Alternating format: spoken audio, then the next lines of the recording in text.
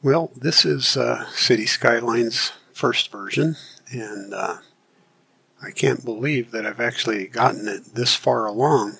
If you look at my city here, I've got 9 segments, whatever they call them, and we are at $9 million in the bank, $9,600,000 right now. That goes up and down a bit. It's been over 10, and right now it's at 9.5. And 249,000 population. That's also gone up and down a bit. I still have a little bit of space left to build up, so we'll take a look at that. It's over in this corner. So first thing I wanted to show here was the amount of transit I've got going. It's pretty amazing to me. But these are all the public transit. Most of this is underground metro lines. Some of it's a little bit above ground, and there's a few train lines. But especially the underground metro, there are, let's see, 50 metro lines, and all of them, not all of them busy, but most of them are pretty busy. 200 passengers last week, 395. Let's see the most here. 713 passengers on this orange line. All the way down to, I saw 0 down here, so I'm going to have to see what's going on with that one. It's got only 2 stops, and it's line 38. Let's see if I can find that line. Okay, I forgot for a second how to find a line, but it's pretty simple, really. You just select it here and then click on the magnifying glass, and it goes over to the line. And so here it is, that yellow line with only 2 stops. Had 0 passengers last week. I can kind of see why. It's not a very busy area. Let's see if we've got any passengers in there right now. I'll go ahead and forward.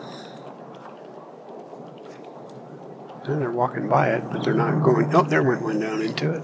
So let's take a look down inside there. Not just one passenger waiting. It's interesting. Let's see if a train comes along. So he's down there, lined up. You can see him walking back and forth there. Oops. You can see him walking around. Looks like he came back out, actually. Interesting. Maybe no trains. I think I've got some problem with the route here, and I'll fix that later. Anyway, it's a big city, and sometimes I get a lot of traffic, like here. Let's take a look at the traffic in general. Yeah, that's a busy spot right there. I'll have to work on that. But pretty much, I don't have too many bottlenecks on the traffic. I think a lot of it has to do with having the metro lines, but also probably I've tried to make some extra routing where it gets really busy, like have an earlier turnoff here and maybe go underground for a while, or something to alleviate. Maybe instead of a 4-lane road here, maybe this should be a 6-lane. I wanted to mention this mod that I found that is called First Person Camera. It's a, not an official mod, it's one of the users created it. The purpose of it is to allow you to ride along from the point of view of whatever you click on, a person or a car or train, etc. And apparently the console versions of this game allow you to do that without any modifications, but the PC version, which I'm using, requires a mod. They don't do it in the factory default, the factory game. So it's a cool mod, and I wanted to show you what it looks like. So once the mod is installed and you want to see the perspective of riding along with a car or walking along with a pedestrian, what they're seeing, it will have this little camera icon. So I'm clicking on this car, which I think is about to get on the freeway here, and it immediately goes to their view. And then when I go ahead and hit play here it goes, getting on the highway.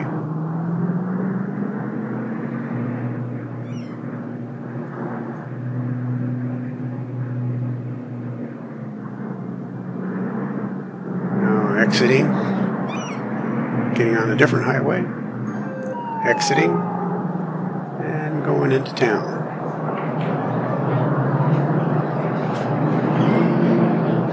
And right into the back of that car.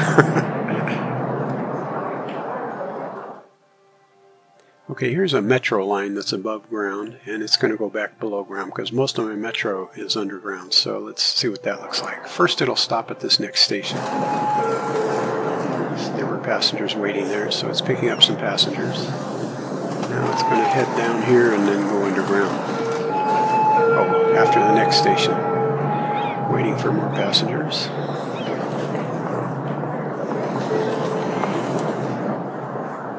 Pick up offload passengers.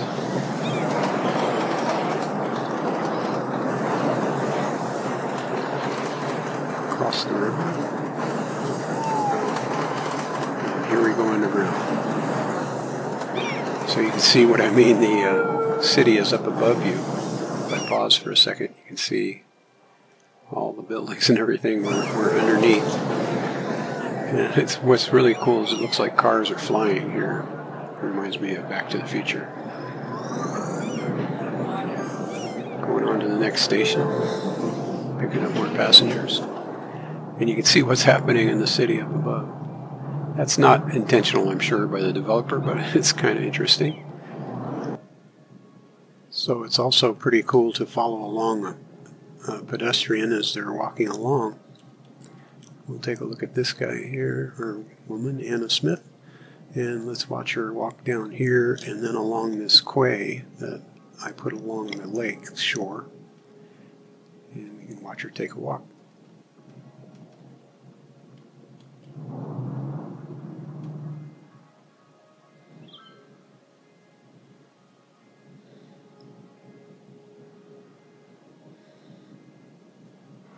She's fast.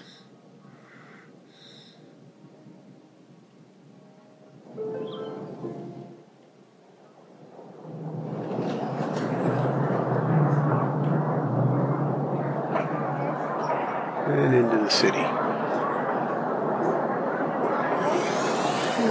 Makes you a little bit dizzy.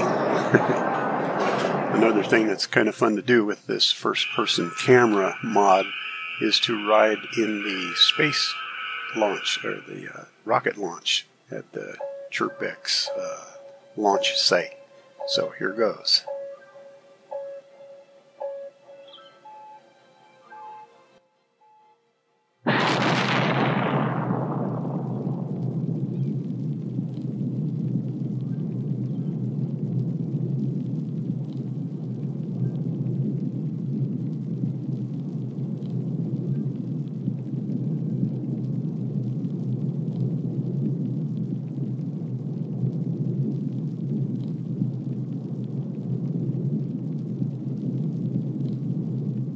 And here's a view from up above.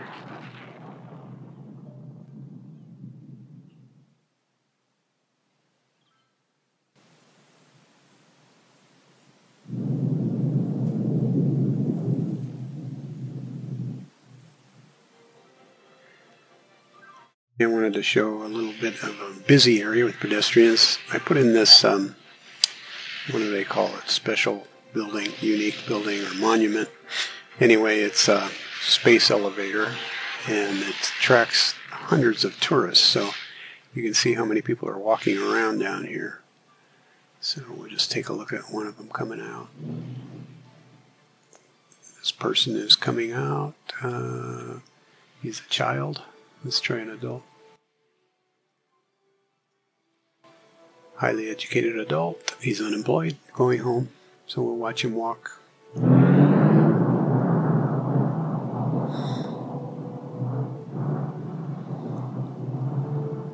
By the way, you may have noticed there's a crosswalk right there. And I'll show you how to put those in. That also was a mod. Anyway, he's walking along. Interesting.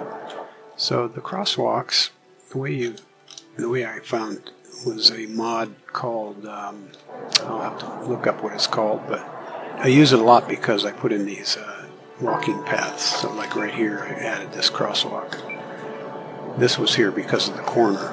but there was no crosswalk here, but I had this walking path and I wanted them to be able to cross the street easily. So it looks like this. Build crossing. You just click on it and you can build a crossing, and you can delete it with a right click. So it's been really nice for using along these walking paths that I usually put near the metro stations. The last thing I wanted to mention was all the districts that I've used, and they're pretty handy for doing things. Like I like to use them for, I see I need to clean up some abandoned buildings. But if you look at the district tool, you can see all the districts. And let's see, this one is probably, yeah, it's probably IT specialization. So let's look and see right here. Yeah, this little icon here is for IT specialization. If you look at the tool here,